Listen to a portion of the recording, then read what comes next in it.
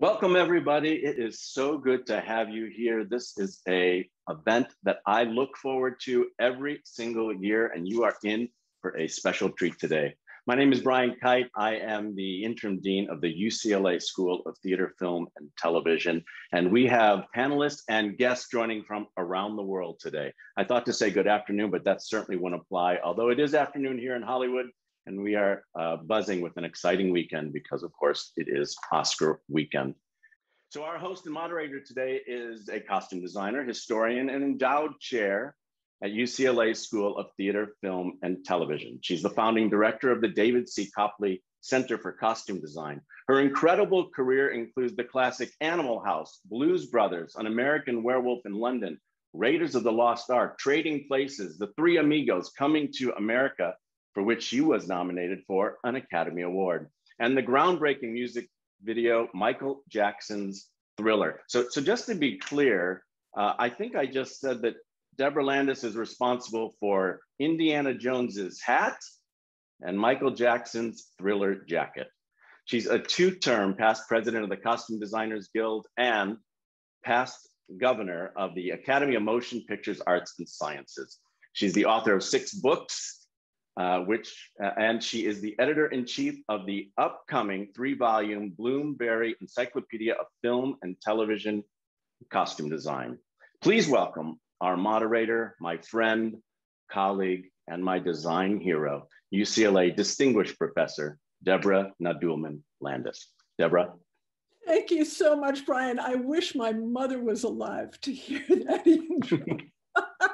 Thank you so much. And thank you everyone for coming to join us today for the 11th annual Sketch to Screen panel. During today's 1-hour conversation, we're going to explore a little bit the costume designer's inspiration and the process of bringing the people in the cinematic stories to life. To ask our costume designers a question, please use the Q&A button to submit, and we will attempt to ask all the submitted questions as our hour allows. Also, at the conclusion of this panel and right now in the chat, you can find more information about the David C. Copley Center for Costume Design, and a recording of the Sketch to Screen 2021 will be uploaded to the UCLA YouTube page. Next year, Sketch to Screen will be virtual and live, so please join us on our beautiful UCLA campus next year. Costume designers are actively engaged in achieving our well-deserved wage equity. And for more information, please go to page equity at cdgia.com. Hashtag naked without us. You can find this also in your chat. And before I introduce our panel, I have to thank the people who make this panel possible every year, including our long sponsorship and partnership with Swarovski, our producer, Crystal Santana, my longtime film editor, John Solomon, Copley Center Research Director, Natasha Rubin, and my best student, interim dean, Brian Kite. So I am going to now introduce our panelists. Today, costume designer of Ma Rainey's Black Bottom, the great Anne Roth, who's going to be 90 years old in October, could not make it. But Anne sends her love and congratulations to all of you, all of her co-nominees. And we hope she continues designing long through her centennial year. I think for background, I'm going to share with the audience some of the range and versatility of the costume designers participating today. We also have an international panel. So from London, the nominated costume designer for Emma, Alexandra Byrne, won an Oscar for Elizabeth the Golden Age. But I want the audience to also know, in addition to being a virtuoso designer of period films, let's just say she's a virtuoso because Alex also designed Thor and the Avengers. And I hope we get to talk about that today. From Berlin, the nominated costume designer of Mulan is Bina Daigeler. And Bina last year designed Mrs. America, starring Cate Blanchett, which you can watch on Hulu. But Bina spent an early part of her career designing films like Volver for Pedro Almodovar in Spain. And this year, Bina is our 2021 UCLA costume designer in residence and will be working with our students in May. From Berlin. From Rome, the nominated costume designer of Pinocchio is Massimo Cantini Parrini. And he's received many awards for his science fiction film, I'm not going to pronounce this correctly, Massimo, Ricardo va al Inferno, and the contemporary film Dogman. And from here in Los Angeles, the nominated costume designer from Mank is Trish Summerville. And I mean, the range is just amazing. She's also designed Hunger Games Catching Fire and The Girl with a Dragon Tattoo. So when we pose questions, we're not talking about simply the movie that each of these distinguished designers is nominated for, but in fact, these designers are distinguished in every part of their career. So in front of me, I have a lot of the questions that were already asked by everyone who registered. However, designers, I have a first question for you myself. Are you ready? All of you have done a lot of promotion for your nominated films. Do any of you have a question that has not been asked of you? Have any of you had an interview where you have said to yourself, I wish they would have asked me that? Is there something that you haven't been asked? And that's my question. Anybody? Yes, Massimo. Sì, non hanno mai chiesto quanto è duro il nostro lavoro. And Marina is our translator. Yes, Massimo has never been asked how hard this job is. How hard is this job, Massimo? Quanto è duro? È un lavoro durissimo perché comunque non è fatto solo di frivolezza, ma la base di tutto è la cultura visiva. E per far bene questo lavoro la conoscenza è la cosa più importante, perché stravolgere la conoscenza attraverso il nostro lavoro è la cosa ancora più importante. Quindi solo con lo studio della storia del costume si riesce a farlo bene e a riuscire appunto a stravolgere la conoscenza stessa. Well, it is very hard, Massimo has replied, because our job is not frivolity at all. It has to do with achieving a lot of high-ranged visual culture so as to approach our subject matter. And you are only able to approach knowledge and overcome the knowledge that is the status quo by understanding it and deeply knowing it. And that is how you can set new knowledge for your craft. It's a funny thing, Massimo, and I hope that Marina will translate this to you. I've always thought that too much is made of movies being a visual art form, because in fact, for all of us, movies are also, maybe first and foremost, a literary art form. Alex and Trish and Bina and you and Anne have to read the screenplay first and have to read it and analyze it and then have a discussion with your director. And that's the first thing that happens.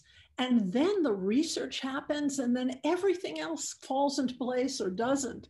But first, we're readers of text. And I often think that the general public doesn't understand that. And maybe that's what I was getting to when I was talking about Alex working on designing Emma and designing Elizabeth the Golden Age, and then equally going on to Thor and Avengers, because it doesn't seem to matter. It comes in and then the creative process starts. Alex, what do you think about that? I mean, I think your question surprised me, Deborah, actually, and I had to think about it because a lot of the interview questions were asked just follow one track, so it all becomes a bit kind of repetitive. But the thing that I think is never discussed enough is that the initial part of our job is actually, yes, we read the script and it's all words. It is how do you translate, what is the process of translating words into visuals? Mm-hmm. Because part of that journey is, you know, your director might be saying red and it's only, you know, this is a very crude example, but it might be 4 weeks down the line that you discover your director is actually colorblind. Do you know what I mean? That's, you know, but that can happen, and that has happened. So it's about, you know, how do you go from the words, and the script is the story, and on Emma, obviously I had the novel, so there's a lot of words, and there are a lot of meetings and a lot of discussions, but somewhere those words have to translate into visuals in order to create your world and to create a coherent world with other departments. And I think that's part of the process that isn't talked about. Alex, could you please put in the private chat the name of the director who is colorblind in case any of these designers need to work with that director? They have a tip. That sounds like a nightmare. What do you think about that, Trish? I mean, how do you go from the text and to visualize, whether it's Hunger Games, or Catching Fire, or Mank? Those are they seem to be on the surface two completely different films. They are. I mean, I do think it's a thing of when I try and choose a project, I choose it for the script. I don't choose it for the costumes. And I've said this in the past, I choose the script and hopefully the director. And then I hope then the next bonus is there's something interesting for me to do in costumes, because I am drawn towards story and conveying that story. And with the process that I go for, it's breaking down the script early on and then doing lots and lots of research. I think a lot of our jobs is so much research, whether it's real characters that you're looking at, people that really did exist, or it's fantasy or sci-fi. It's just the amount of research you do. And then the thing that I think that's beautiful about our jobs is we all read something differently and take from it and its imagination. And that's what I love about what I do, is what I read on the page can translate totally different to someone else reads on the page. And so I know a script is good if I'm reading it and I can start seeing all these characters and the sets in my head. And I think the thing people don't really realize about what we all do is, it's a community of artists that come together. I work really, really closely with the production designer, aside from working with the director and with the DP. And as an example, for something like Mank, where we had to figure out how to translate clothing from color into black and white, because we were shooting black and white, not flipping the film, was working really close with the director and the DP to figure out what exactly that would look like. Mm-hmm. So yeah, I just think it's, we all kind of look at things differently. Like you're saying, Alex says with red, and then the director doesn't even really know what that red is. It's just everybody's perception and trying to bring that imagination in your head and then exhibiting it on the screen. And what is beautiful also is this idea that it's not a competition, because if you took Mank and Bina was to design it, or if Massimo was to design Mank, or Alex was to design Mank, or if I was to design Mank, we'd all bring something else to that screenplay. Bina, what do you think about the interpretation of the text? And really, let me add something to that. So I understand that you had a female director on Mulan. On Mulan. Had you ever worked with a female director before? Yes, I worked often with female directors, and on like the biggest one was actually on Zookeeper's Wife, again with Nikki. We had an exceptional big female crew. And I think the interesting thing by Mulan was that also the first AD was female and the DOP was also Mandy Walker. So we were an extreme powerful female crew, and it was really like also in the production meetings, it was nearly equal between our men and women crew. And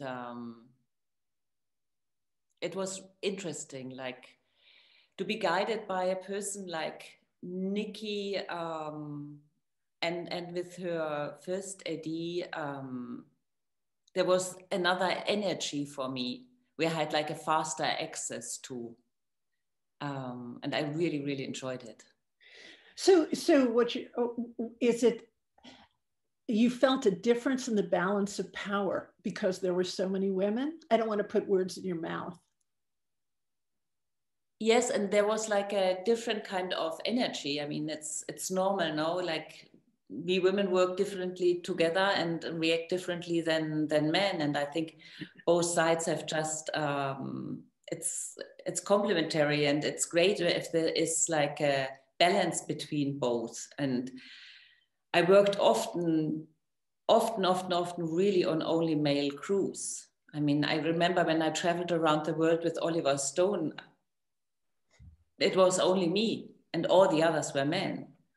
And, right. And this time with Nikki around the world, it was not at all like that. I had to bring it up because you and Alex, both Alex worked with, it was Anna Taylor-Joy. And what? No, who was your Welcome to Wild. Yeah. Yes. And I noticed, look, it's pretty unusual out of the four of you to work with female directors this year. Yeah, and we had a female first as well. So but we didn't have a female DOP.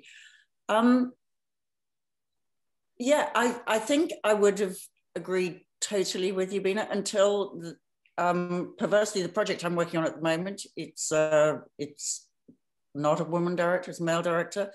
But we have a very, very international crew. And I think sometimes the mix of culture can actually break down some of the entrenched kind of lines that have evolved over the years. And I have to say that the project I'm on at the moment is very, very easy and very collaborative and very creative amongst a group of international men.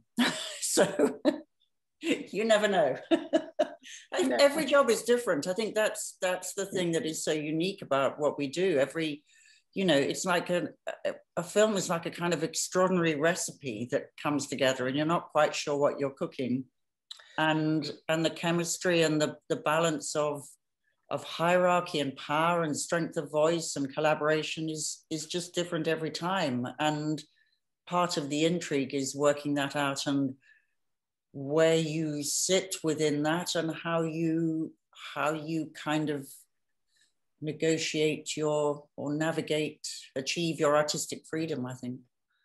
Well, and to that point, Alex, somebody once said to me that because, as Massimo said, the job is so hard that costume designers are addicted to a couple of things: adrenaline, getting it done, just getting it done. And the second thing, to learning. And as you said, each job is so different and the same. They're all a different challenge. Yeah, because the film I did straight after Emma was the Mauritanian, and we ended up shooting in Mauritania, which has no film infrastructure at all. There are no generators, no costume rails, no plastic bags, no hangers. and it's a totally segregated society. Women can't touch men, you know, so that was, you know, brings its own challenges. Wow, and big budget and small budget. Yes. And hits and flops. And yeah. we never know what it's going to be. And we never know, do we? We never know. Never know. But part of the nature of it is that you know, I'm sure I speak for all of us, you commit wholeheartedly. You don't know, but once you've committed, you know, you are in it up to and beyond your neck. And I think there's also an interesting question of, I don't know whether anybody else has been in that position, but I've certainly, I can look back on projects and go, when do we build in this thing that we don't just walk away? Sometimes, you know, sometimes it's too hard and too difficult that actually one should walk away, but that's a different conversation. Yeah, it's a conversation we leave for when the general audience is not looking. That's the punishing part of the job, I suppose. There are a lot of questions about how costume designers dealt with the pandemic. Can I see a show of hands? Who's been working through this pandemic? All right, everybody. Massimo, I mean, I have questions from Eva, Laura, Stephanie, Holly, Abra, Barbara, Don, Marcy, Ann, and Deborah, and Jamaica too, all about, are you incorporating face masks into your costumes? Can you tell us what the challenges of lockdown has been? How has the industry adapted to the pandemic? How did you manage? What are the difficulties? Can you give us a rundown?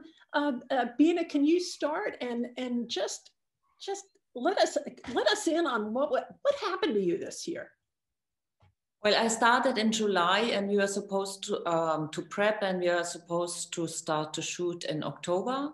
Then it got delayed, and we just keep prepping, but only like half term. Like I did 2 weeks off, 2 weeks work, 2 weeks off, something like that. And then we had to delay again. And so I have a very, very long prep time. And I finally start to shoot in a week. And now the last week, suddenly all the actors arrive, but they arrived and they have to quarantine. We all have to wear, of course, face masks. I did fittings per Zoom because I have such an international cast. And I find it really difficult because what Trish, for example, said, I love to work in a crew. I love to work near to the other HODs. And we are not allowed to sit all together in a room. So we do everything by Zoom. And I just find it that it's not the same. Yeah. It's not the same like that you just can drop by. I do a lot with intuition and I feel like I can't work like freestyle. I have a lot of rules, and every day, like at least 1 hour, I lose to any kind of COVID problems. Mm. And so I'm really, really looking forward to a moment where the crew is vaccinated, but I think that takes a long time. Thank you for that. HOD, head of department. Trish, what was it like for you this year? Well, I have to say, in ways, I have to be really grateful because the project I'm on, I mean, I joke, it's one of the few projects I've done where my entire family, including my nieces, can view because it's a very happy family film. But I was working in Toronto, and I have to say, working with Netflix, we had a lot of guidelines, and I felt very safe. Our AD and the director kind of laid out a really great one line. So our schedule, our plan of how we're shooting, and kind of put all the scenes with the background and extras towards the end in hopes that, that things would smooth out, because we started shooting, we were supposed to start shooting in November, and then we got pushed and we started shooting February. So we too are wearing the face mask. When we're on set, we wear a face shield. There's different zones depending on who you're with. And as all of us, I'm sure, I'm extremely hands-on. I dress all the background with my team. I do fabrics. I do everything. I'm in the breakdown room all the time. And it does make it quite hard because you have to have another level of being very courteous of how everyone else feels. I check in with my team and my crew all the time to make sure everybody's feeling safe physically and mentally. But yeah, it's definitely challenging. And, you know, we had, you know, a smaller cast of actors in the beginning, which really helped us kind of get our footing on how to be on set. We had 2 actors, 3 actors at a time, and then kind of built up.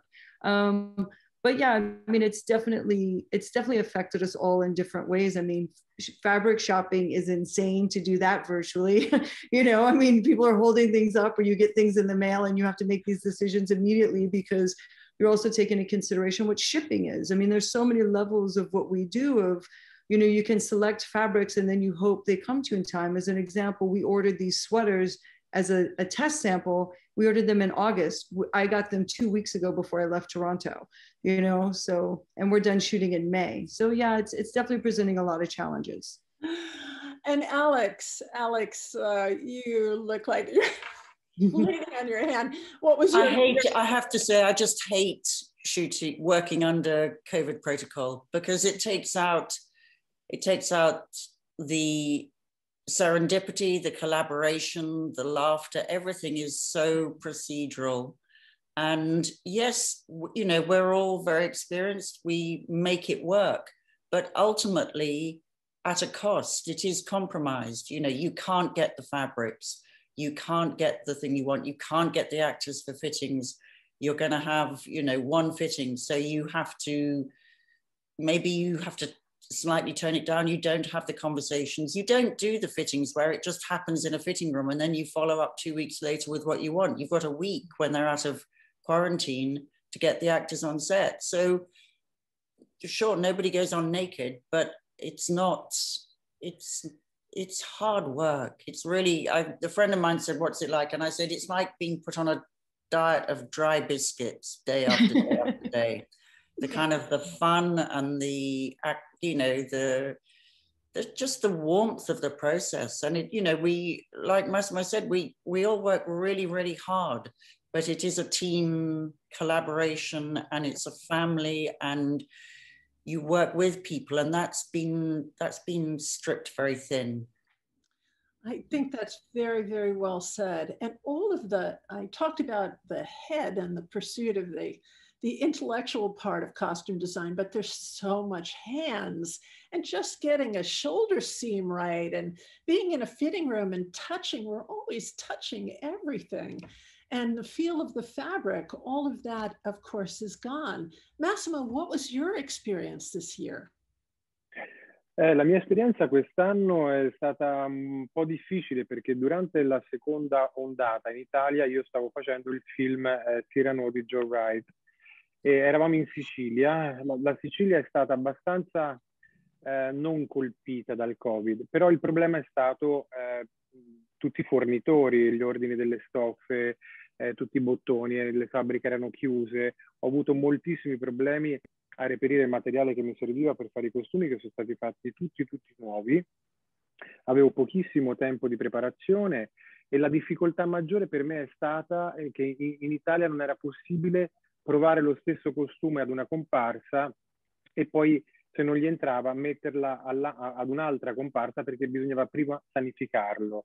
E quindi ho dovuto fare il doppio delle cose per potermi aiutare in questo senso e poter avere una possibilità in più. Però sono stati veramente tutti molto attenti sul set, abbiamo fatto il tampone tutti i giorni da luglio a dicembre e mi è venuto un naso larghissimo praticamente, però grazie a Dio ci sono stati dei casi di Covid, ma niente di grave sul set. So yes, as my colleagues have said, it has been a very, very difficult year for me too. I have been working on Joe Wright's movie, Cyrano, and we were shooting in Sicily, and it was exactly during the second wave of COVID in Italy. Luckily, Sicily had been slightly spared vis-a-vis the rest of Italy, but still we had many problems in receiving our supplies. For example, the factories factories were closed, so we could not receive the buttons, the fabrics. And that, of course, meant that we had a lot of work to do very, very rapidly. We have designed and made the costumes from scratch. And the biggest problem we encountered was that if we had a fitting with an actor or an extra, if it did not fit the extra, we could not have another person try it on. If it was too small or too big, it had to be sanitized. So of course, this meant that we had to work twofold. What we could do normally once required, to be done twice.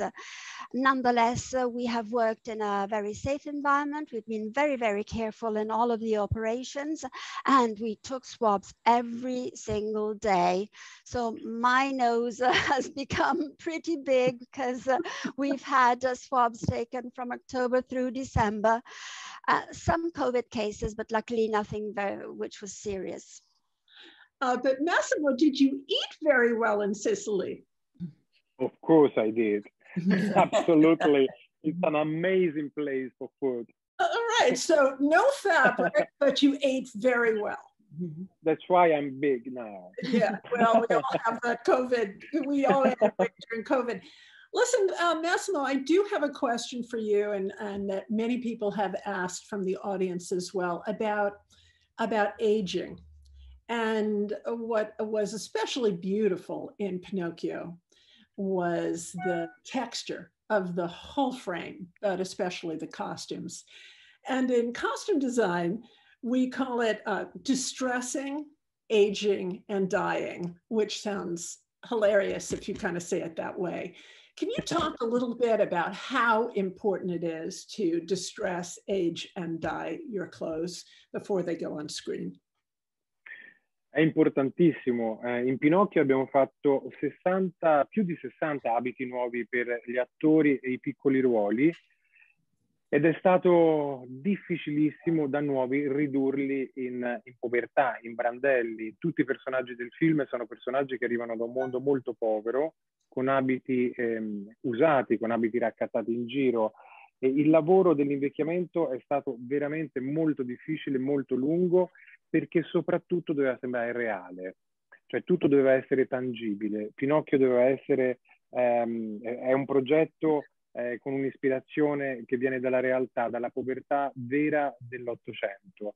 Ed è stato un lavoro veramente molto difficile. Abbiamo usato delle tecniche anche un po' inusuali, perché abbiamo usato una betoniera che normalmente viene usata per il cemento, per poter far rotolare i costumi in modo continuato per ore. Abbiamo usato le fiamme, abbiamo usato le rocce per grattarli, e poi c'è stato un lungo lavoro di toppe, rammendi, svaricchinature. Non ci siamo mai fermati, però sono felicissimo del risultato, perché in molti mi chiedono se sono abiti realmente antichi che io ho trovato in giro, e invece no, sono stati tutti fatti nuovi e poi invecchiati.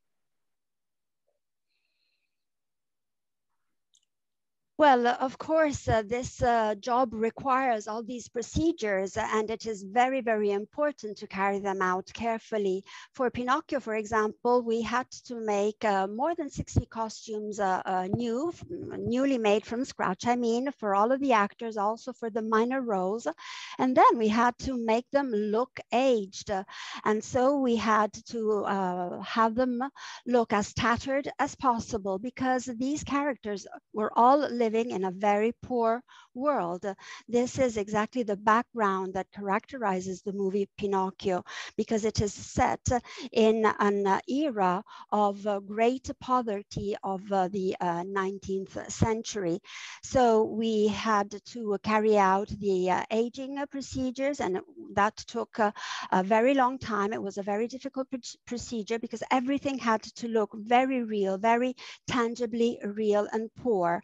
And so we used different procedures, which are quite bizarre for this department, i.e. some of the costumes were put in a baton machine so that the costumes could be rolled inside it, so that they could be as aged as possible. Some of them were treated with flames and fire to again achieve that idea of aging.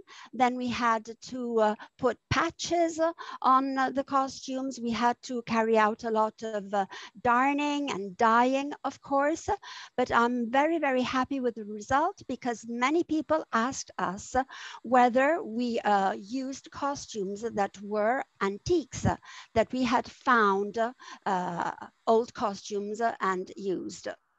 And that is a really high compliment, right? Trish, you talked about being in the dye room or in aging. How important is aging, distressing aging and dyeing to you? Extremely important. I mean, my favorite places to be at work are the workroom and the dye room and the breakdown room.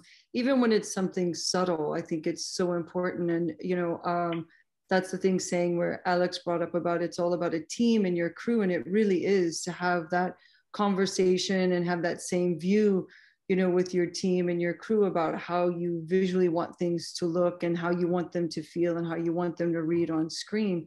So, you know, in Mank, I don't have tons of breakdown on the lead character except for like Gary's character, who that was really important to me to have his suits be very just lived in, but in a realistic way of him being lived in, because it wasn't to be tattered and broken down to the point where there's holes, but that just he's had the same suits for many years and kind of go with, you know, the sweat of his alcoholism and his weight gain. But I do think for me, I feel, you know, the breakdown and aging and dyeing of our garments and our costumes that we make, it's also the thing that really brings, you know, very personal life to them. So that's one of my favorite processes after designing and fabrications is figuring out all the little subtle touches, even if it's, you know, people don't even think about it. At times we repaint buttons. I have such a big thing about buttons on garments and how I either want them to stand out or to blend in. And, you know, it's repainting shoes. We all know those things of like, you know, just getting the color and the tone exactly right, getting the wear on the toe or the back of the heel right, whether it's for me visually to see it or for it's the actor to have that character development in it, that it's something that they feel they connect with it. But I think it's very, very important to what we do. Right, and no one sees it. It's really for us, but the audience is affected by that kind of care, I believe. I think also, I would say that I'm sure people wouldn't think that the costumes through Emma went through breakdown, but every piece of costume went through breakdown because it's what changes. And again, most of Emma was made, but that's what moves it from being costume to clothes, the process of whether it, however subtle it is, just the kind of the spraying in or the painting or whatever you're doing to just make it all bed in so that it becomes clothing as opposed to costume that's come out from under a sewing machine. And Alex, does that mean that you wash the fabrics first? Can you take us through that? Oh yeah, well, you wash them because of shrinkage, but in fact on Emma, the fabrics were very simple, and because the color was so important, we created nearly all those fabrics. They're all dyed or printed or created in our textile workshop because we couldn't, Autumn wanted such a specific use of color, working again with the production designer, that we had to make our own fabrics. What was the color palette for Emma? Everything. It was for Emma herself. It was a seasonal palette that Autumn and I worked out because it goes through a calendar year, and then the colors were always in relation to Emma. But Autumn talked about it being kind of sugared macaroons, and anybody who knows my work will know that pastels it's not my comfort zone at all. So it was quite challenging. Well, there was a question that I would love to direct to you and then to Bina about, many people asked about authenticity, and it's always amused me and frustrated me that the general public and critics also talk about costumes as being great when they're authentic. Now, we know that that doesn't mean anything. Can you explain a little bit how much you hew to the period itself, exactly the period itself, and how much you have license to use your imagination? Well, that's quite a big question. Number one, we're storytellers. And I think our purpose is to help the director tell the story they want to tell. If it's a period film, no, period, contemporary, whatever, the research is crucial because you need to understand the period that the story is set in to be able to consciously and hopefully intelligently make decisions where you veer away from period or where to know what you're doing, to be in control of the decisions you're making. And, that I think a good example of it is that so many people think both Elizabeth and Elizabeth the Golden Age are accurate to period. They are 100% not accurate to period. Even the corset shape is different.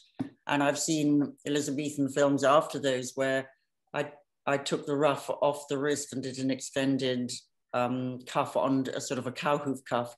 And on so many Elizabethan films, I've seen cow hoof cuffs and you think, oh, has that gone down in legend now? Is that now authentic? I don't know, but no, and bodies are different.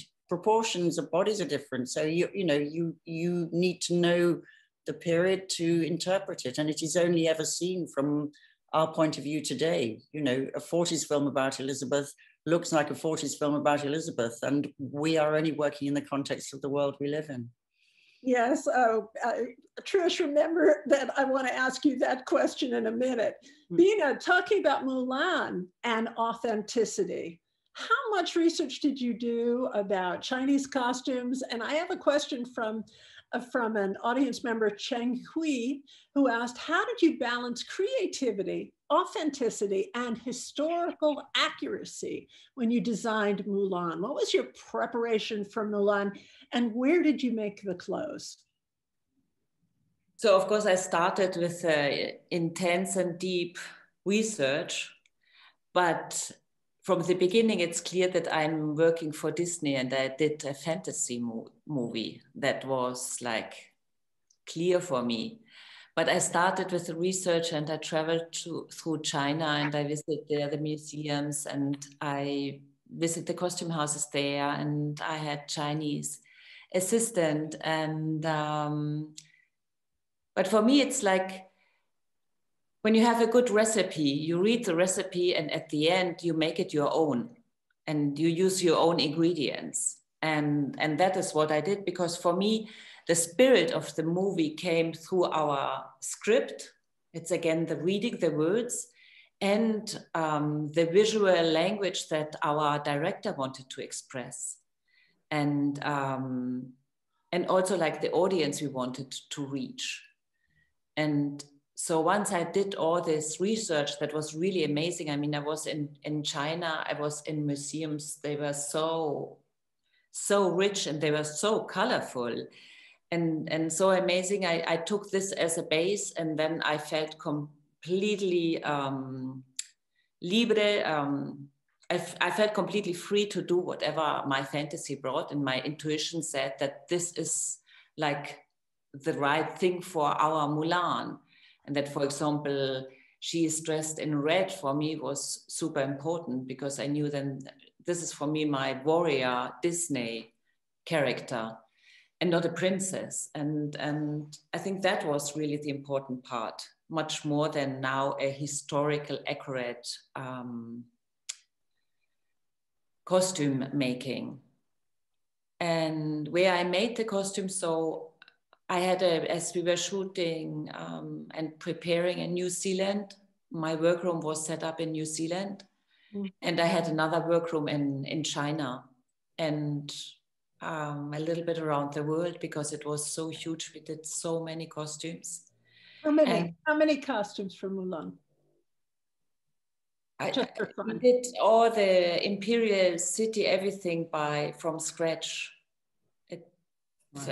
I had I think 9 months of prep, and we just did endless. And then, of course, all the armor was made by Veta, and they have also such a big team. But it was really fantastic to get all these fabrics and just be feel free to do whatever we wanted. It was really great.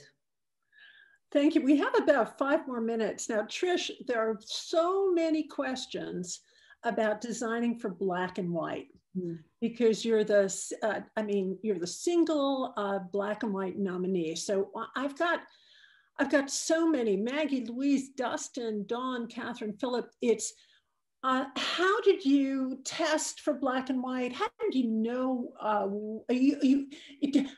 would like to think that you did not make those costumes in black and white. You made them in color, just like in the golden age of Hollywood. How did you approach black and white for men? In the beginning, before we kind of had any sort of camera test, I used, there's 3 settings in my phone that I could use that were different ranges of black and white tones. So I went to different rental houses and photographed from solid colors to patterns, and then did the same with fabrics, you know, of every kind of color and fabric, and then looked at through the 3 different settings, sent them to David Fincher and Eric Messerschmidt, who was our DP, and said, I know this is not going to be accurately exactly how we shoot, but could you give me a base of which one of these 3 is closest to where we're going to go? And it was in the noir setting and a tungsten light, but we went with noir. And so my assistant Corey Dice and I kind of proceeded to do everything that way. And we kind of shared our information with the rest of production of, you know, this is how we're shooting things. We talked to hair and makeup about it as well, and literally looked at everything that way. And it's what made me realize, like, oh, now I know why Edith Head had these glasses that diffused lighting and saw things tonally. And what we realized was what colors read really well. And as Alex has said, you know, Catching Fire has a lot of color in it because it was that story. But personally, I was thrilled to do black and white because, you know, I feel to help tell the story, you need what you need. But, you know, I'm not big on a lot of color. Fincher is definitely not big on color. And so it was figuring out what we could do tonally per scene to contain the colors that also weren't jarring to your eye, didn't take the actors out of their character, but then was visually really beautiful on the screen. And, you know, we use very little black. Even at the funeral scenes, it's browns and navies and aubergine and, you know, and Bordeaux's. And you realize like how much black really sucks up the light and how much white really pops. So it was really finding tones and not just thinking in black and white, but finding a scale of tones that we could use that would show every gray in between that helped us kind of balance in the room. Did it make you more appreciative of Adrian and Travis Banton and Ori Kelly and the designers of the book? I think, I mean, it definitely did. I definitely watched a lot of black and white films and then did a lot of research on fabrics and what colors were really popular of the time. And, you know, for me, I mean, coral is a color, or turquoise is a color I have a really hard time using. And those colors present themselves as de chartreuse beautifully in black and white, but I knew it was something I couldn't have literally be on set, those colors. And then in an odd way, it helped me with the film I'm doing now really appreciate color because it's a more playful film. So I'm able to use color there. So I learned a lot through the process, and it is interesting how it challenges your brain in a different way, where we could even just look at something in black and white, or I'd send a photo to my assistant and be like, what color is this? And he's like, baby blue. You know, we just started knowing what the colors were because you just shifted your head in that way, and knowing like how contained we had to be with prints and textures, because prints and patterns became very confettied on screen, and just doing that very tonally. There was an article in the early 30s in a newspaper, and the heading was, in Hollywood, where brides wear red and where widows wear red and brides wear pink. Because red photographed black and pink photographed white. And back to Alex mentioning about a director being colorblind, pink comes up to someone colorblind as white. So a lot of times that's how they'll see that. And again, like you're saying with the red, it will look black. It will look really saturated. So yeah, it's an interesting process, which I really enjoyed. It was really quite fun.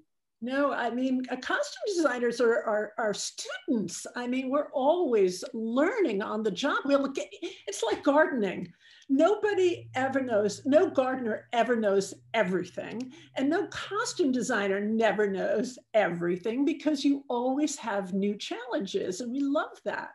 Mm-hmm. So we're coming up to 2 minutes. Here's a lightning round. Are you ready?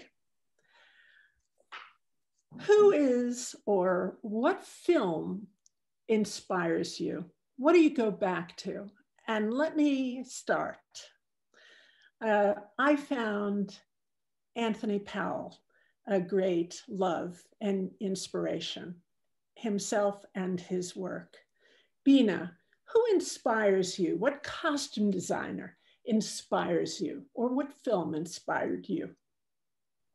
Well, it is actually Dangerous Liaisons is one of my favorite. So I think there was the moment where I really thought I would love to do this profession. So that's James Acheson. Trish, who do you love? Well, I mean, for me, that's a really hard question, because I love a lot of people's works. I think Mary Queen of Scots was such a beautiful, beautiful film.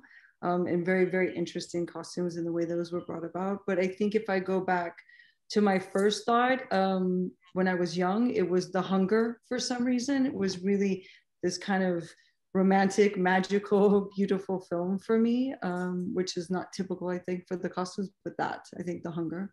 So The Hunger, Milena Canonero, and then Mary Queen of Scots, Alex Byrne. Alex, who inspires you? Thank you. I would say the work Piero Tosi is the designer. I just love his range, his detail, his characters, it's fabulous. And also so interesting seeing, as Trish was saying, so interesting to see some of the pieces in the Italian costume houses and going, wow, I would not have thought that was that dress, Yes. Massimo, your idol. My idol is Piero Tosi. Of course. It was my master. And one of my favorite movie is Barry Lyndon. And that inspired me a lot. And that's Milena Canonero. Before we close, what's the one quality a costume designer must have? Patience and the ability to listen, to really listen. Bina. I think it varies a lot. For me, it's intuition, because often I have to find the right things without having a lot of knowledge. I just have to have the intuition. Massimo, what's the quality costume designer has to have? A deep passion for this job, really, really. For me, it's so important. And Alex, last word. Well, I would say being bipolar between pragmatism and creativity. And caring passionately and deeply about the work. Thank you all so much. I wish you the best of luck. I send you my love in London, in Berlin, in Rome. Give my love to everyone there. Trish, thank you for being here too. Goodbye. Goodbye, everyone. Check your chat and come see us next year. Bye, everyone. Thank you very much. Thank you. Thanks. Bye. Good luck, everyone. Thank you. Bye.